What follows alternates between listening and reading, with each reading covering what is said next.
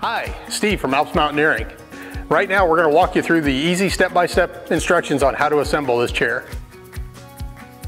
First, remove the chair frame assembly and seat fabric from the carry bag.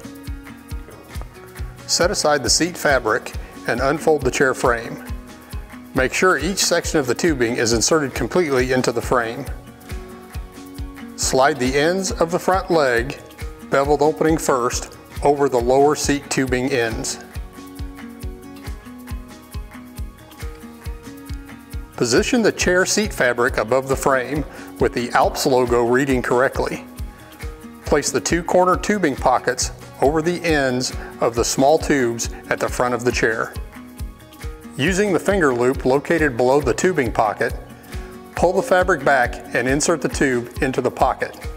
Repeat this process on the final corner of the chair. Finally, using the gated clips, attach the carry bag to the corner loops. Your chair is now ready to use. We hope you found these instructions useful to put together your new Access chair.